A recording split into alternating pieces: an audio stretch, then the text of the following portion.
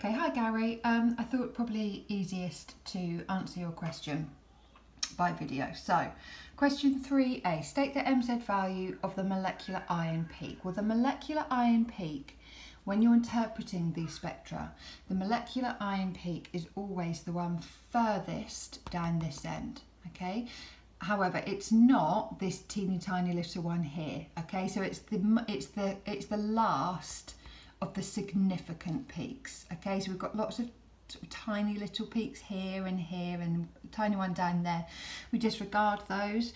They are caused by something called fragmentation. Please don't worry about that yet. So this question's a little bit tricky because the scale's slightly open to interpretation, but I would say probably that peak is at 58, an MZ value of 58. Okay, question B, the MZ value of the peak with the highest relative abundance. So we're looking for the tallest peak, which is very clearly this one. Okay, that's got the highest relative abundance measured in percent. And looking down here, I'd say that's probably, what, 44 maybe? Yeah, probably about 44. Okay, question C. What is the relative molecular mass, or MR, of this alkane?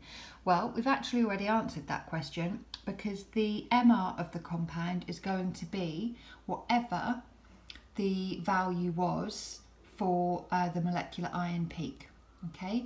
Because the molecular ion peak is caused by the whole molecule itself unsplit. So our answer to CI is going to be the same as our answer to A, which is 58, okay?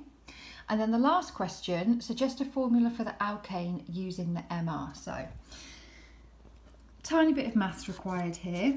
What you're going to do, you've got the MR of your compound, and you know your general formula for an alkane, okay?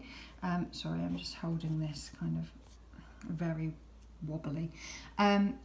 Which means that we're going to divide the MR by 12. The reason we're dividing it by 12 is because 12 is the mass number for carbon, okay? Now, if you do that, you will get 4.8.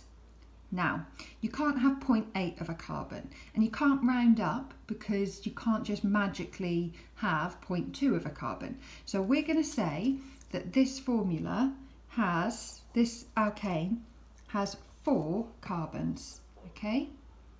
Now, a couple of ways you could do this now. You could say, well, using my general formula, CnH2n plus 2, the formula is going to be 4 times 2 plus 2, which equals 10. So the formula would be C4H10. And that works. That is the formula of an alkane.